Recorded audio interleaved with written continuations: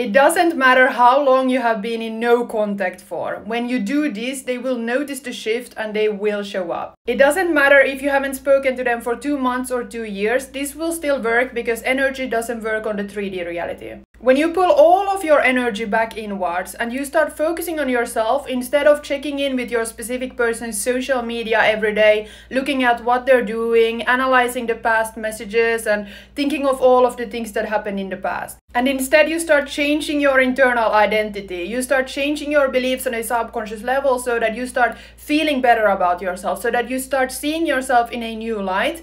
This is when they will notice the shift because now you're no longer focused on them.